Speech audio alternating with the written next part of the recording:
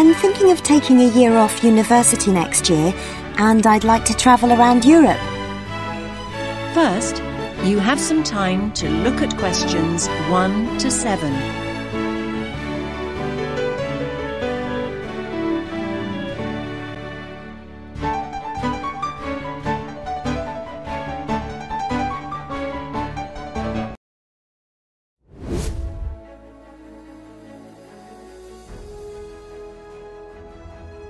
Listen carefully to the first part of the conversation and answer questions 1 to 7.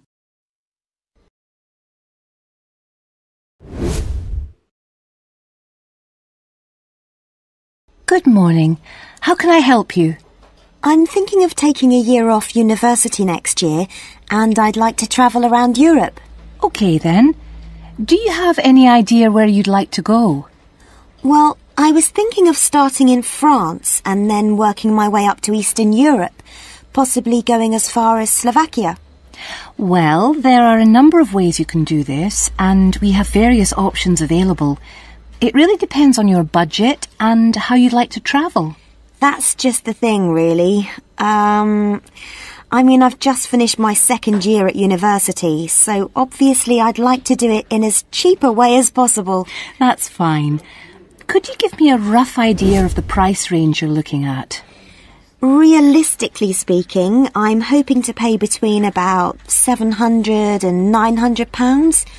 I could stretch to £1,100, but that's really my limit. How long are you thinking of going for? About 10 months.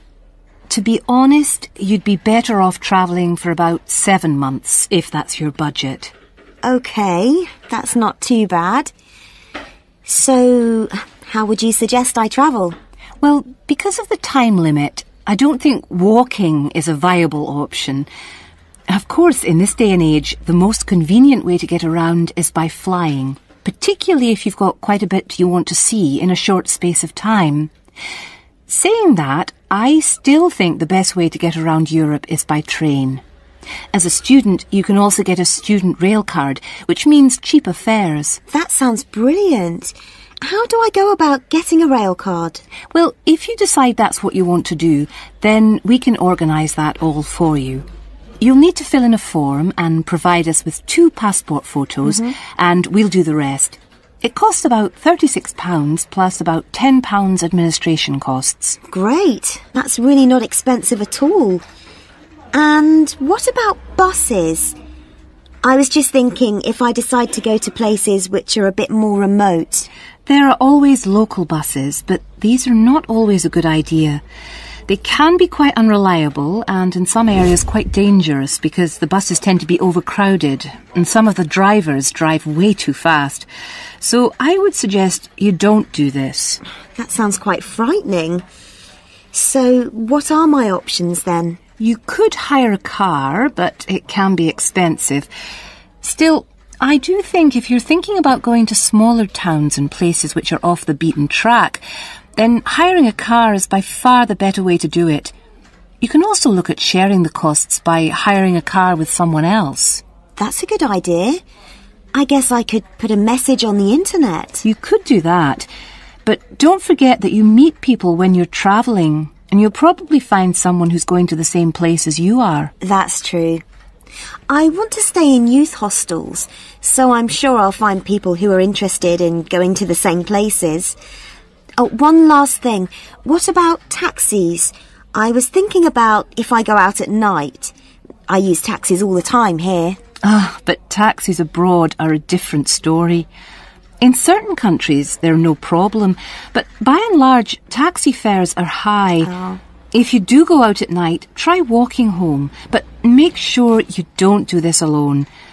Try and find people to go out with at night or come home at a reasonable time. But if you're staying in youth hostels, you should find plenty of young people to go out with at night. I'm sure I will.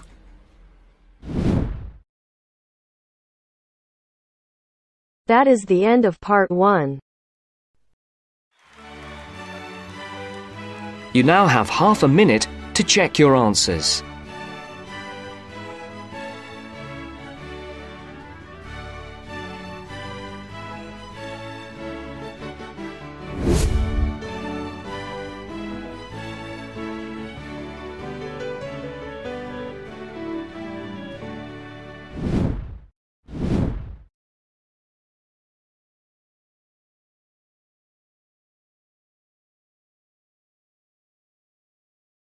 Thank you. Now we're done with the first part. Moving on to the second section. You'll hear a conversation between Alan and Gianna, the office counsellor of a company. First, you have some time to read questions 1 to 6.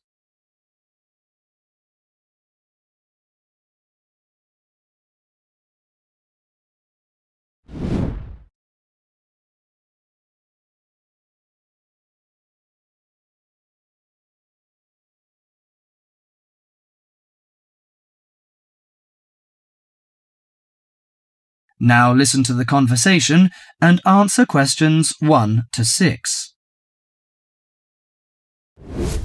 What's up, Gianna? You look like you're in bad shape.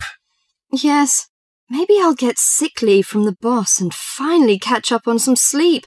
I've barely eaten and slept in days. Those are warning signs of occupational stress. How are things at work? Terrible. After all the layoffs lately, the workload is totally overwhelming for everyone that's left. So I spend every waking moment in the office. I'm kept busy all the time. So you need to take a few minutes break every so often to clear and refresh your mind. But my boss will complain I'm not hard-working.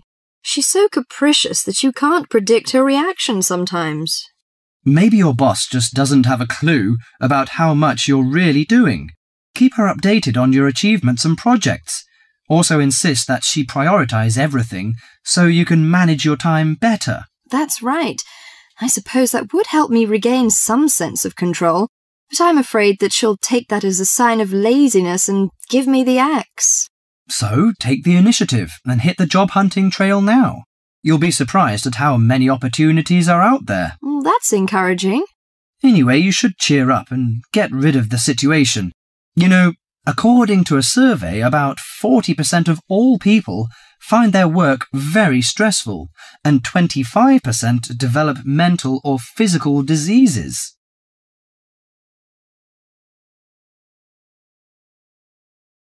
Before you hear the rest of the conversation, you have some time to look at questions 7 to 10.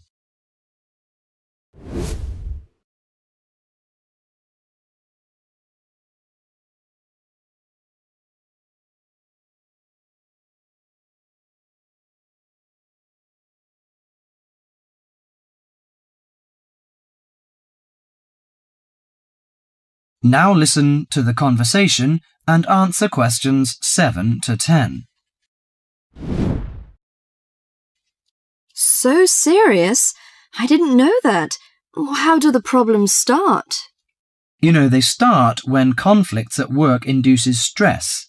Your body reacts by flooding the bloodstream with hormones that tense up your muscles and increase your blood pressure. This is meant to save you in a fight-or-flight situation, but leads to a host of illnesses, ranging from insomnia and headaches to heart attacks, when it occurs regularly over an extended period of time. What should I do to prevent such things happening? Well, most occupational stress is attributed to a recognized lack of control. You should act in advance to relieve the problems.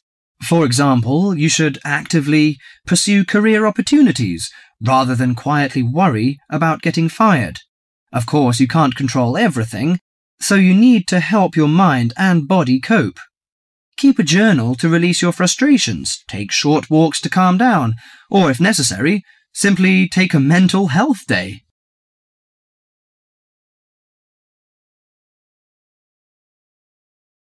That is the end of part 2. You now have half a minute to check your answers.